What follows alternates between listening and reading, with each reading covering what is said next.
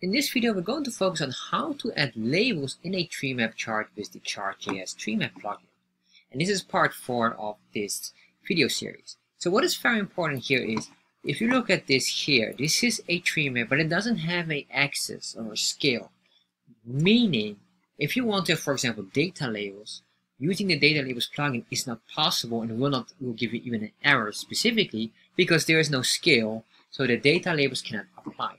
Luckily, this entire plugin has a built-in functionality for that, and that's absolutely phenomenal. So we're going to add some labels here. So we're going to scroll down here, and all what we're going to do here is within this data set, we're going to just specify specifically, we're going to put in enter, we're going to say here labels, and in here the labels, we're going to say display, and we're going to say display equals true. By default, it is set on false.